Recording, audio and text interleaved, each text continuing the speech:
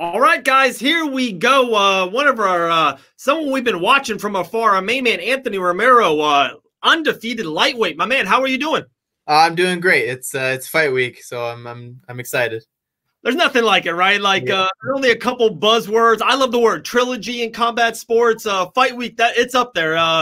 It's a big one, man. LFA 96 UFC Fight Pass. How amped, how excited? That generic fight week question for you. Yeah. I'm very excited. I'm like I said, and many times before I'm excited I get to fight, and not a lot of people are fortunate at this time to get a fight due to what's going on in the world. So I'm very fortunate and very happy. Yeah, very true. And that's kind of so I saw that you had an opponent change. Do you know is that why? Did your opponent maybe get COVID?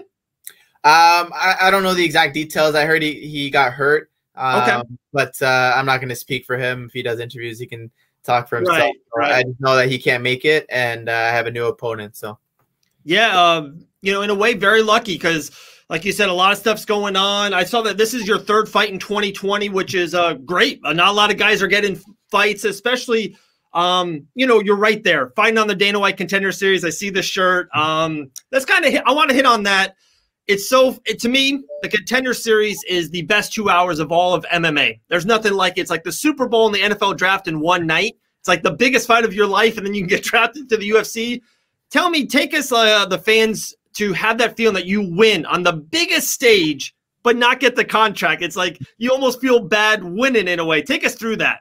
Yeah, it was. It's a weird thing to win a fight but not get the end goal or the end result that you expected. But I'm very happy with my win, and I feel like it was a dominant win. It wasn't just holding the guy down and then getting a contract or anything like that. So I felt like I showed a great display of striking, grappling, great footwork, great cardio against a tough guy too. It wasn't just any bum that they put on the show, and I feel like a lot of people were expecting him to win due to his team and the people around him, having people in the UFC. So people were really expecting him to win, and for me to come up with the upset, it was something special and a dream come true. For sure. And do you think long run, you're going to look back on and be like, hey, this was maybe good for me? Dude, you're still 23 years young. I saw you got a lot of work in the last couple of years, but do you think, maybe even after just this LFA win, and LFA is churning talent. They are literally sending tons of people in the UFC. Do you think maybe in 2021, this might be beneficial long-term, long run for you in your career? I would hope so. I know everything happens for a reason. Yep. I can't say for sure that if I win this in a dominant fashion that I'll be in the UFC. So my goal is just to control what I can and make weight, win the fight, and go on from there, and then whatever happens.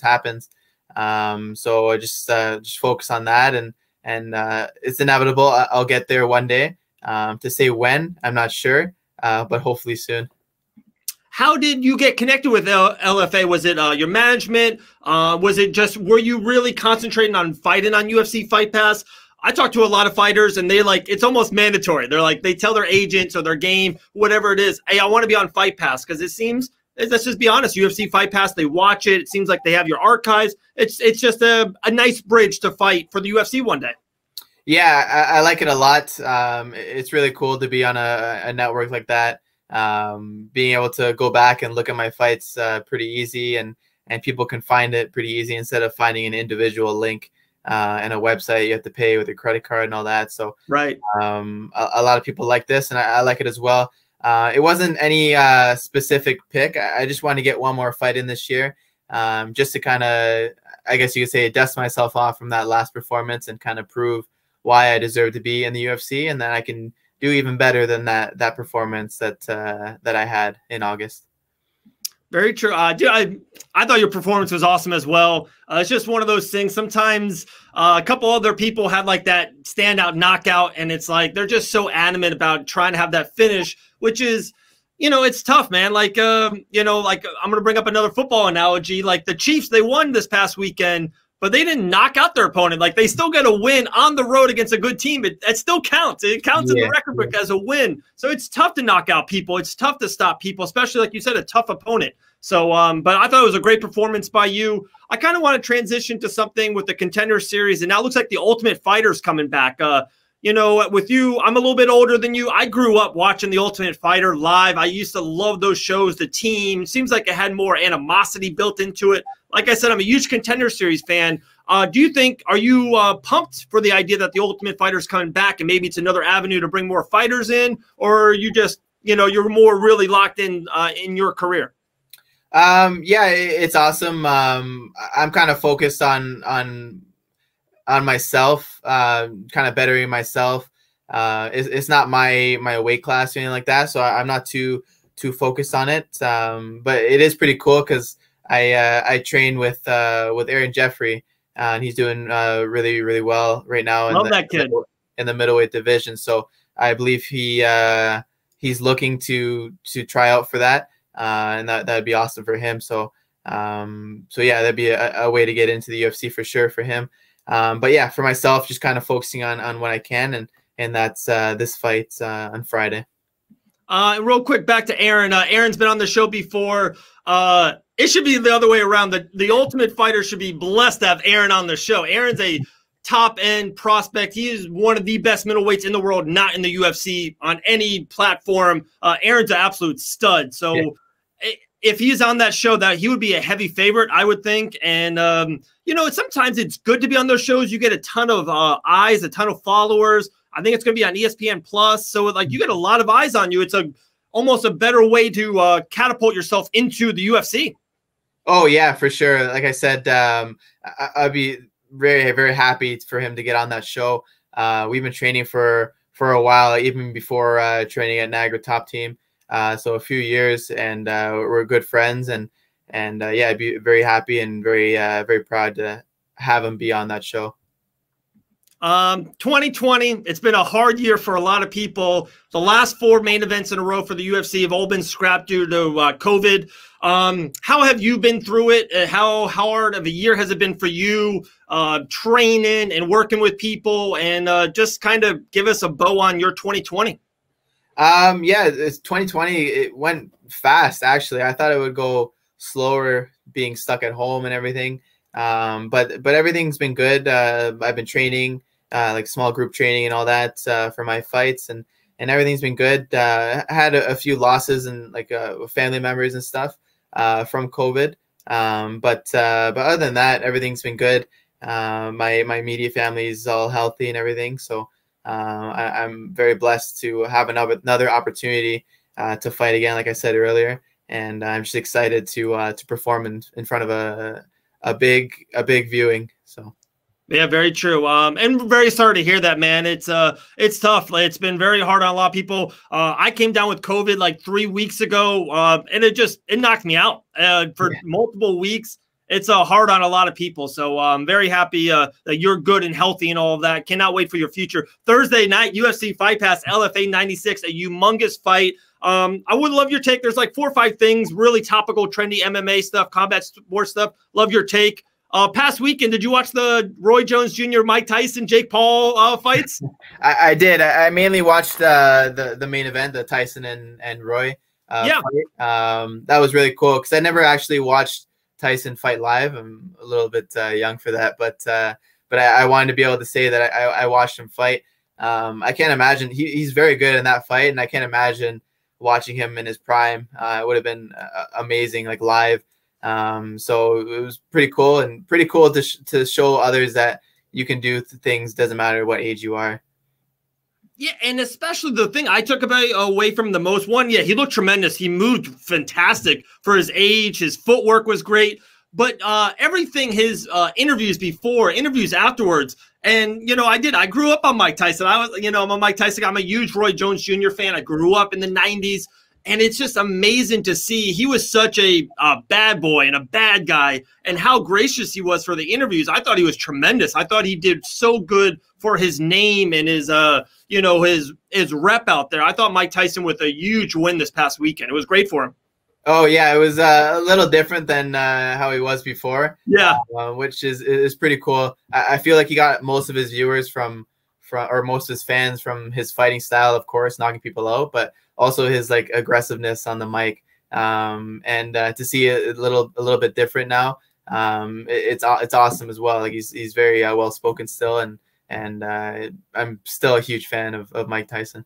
absolutely. And you being a lightweight, I would love your take. 3 humongous lightweight things going on. 1, Khabib Nurmagomedov retiring. 2, next month, January, Conor McGregor and Dustin at 155. And then we're 2 weeks away, or less than 2 weeks away, Tony Ferguson and Charles Oliveira. Love that fight for the fans and us fighter. Like that's the fight. I would love your take on all 3 of those. Yeah, for sure. Khabib, him retiring, I love watching him fight. It's such a dominant style, and I'm a huge fan of his work. Him retiring, I would hope that he kind of retires in a good way. Like I feel like he doesn't have to fight, but the other side of me wants to see him fight. So it's a hard thing to kind of digest.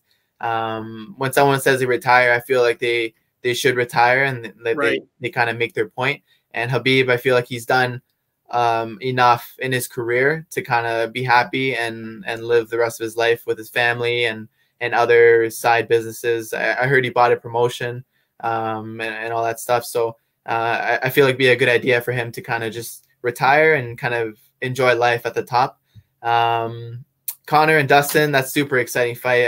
I'm really excited to see that because especially that last fight that they had, it was such a long time ago. And at a different weight class, so there's so many variables that change this fight up, and it's tough to call the fight. I feel like Conor's going to take it again, but I feel it's going to be a little bit more of a war and maybe a decision this time. And then Ferguson, Oliveira, it was a little bit different. I wasn't expecting that. I don't think anyone was expecting that kind of fight.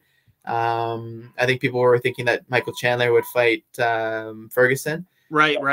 But that's what we got, and I'm excited. It's a huge step for Oliveira to take, going up into the top 5 of the lightweight division, and I'm just excited. I think Ferguson still might take it, but again, it's going to be another war. Absolutely, my man. Here, you froze up real quick. I'm going to bring you out and bring you back in. It's 2020. It's what we do. Yeah. We're I can see my face there. Anthony, you hear me? I can still hear you. Yeah, I can see that my screen is black. I'm not sure what's okay. No biggie, man. I think you're coming in. Here, I'll just go to me and we'll talk it through. We'll make it happen. Back real quick to your Conor Dustin. One thing is, I think it's going to be a closer fight than what people think. I think in the last 5 years, I think Dustin has gotten better than Conor in a way. Conor's still great and is still the heavy favorite, but I think Conor McGregor, I see him winning the fight, but I think Dustin has moved up the most in 5 years, if that makes sense.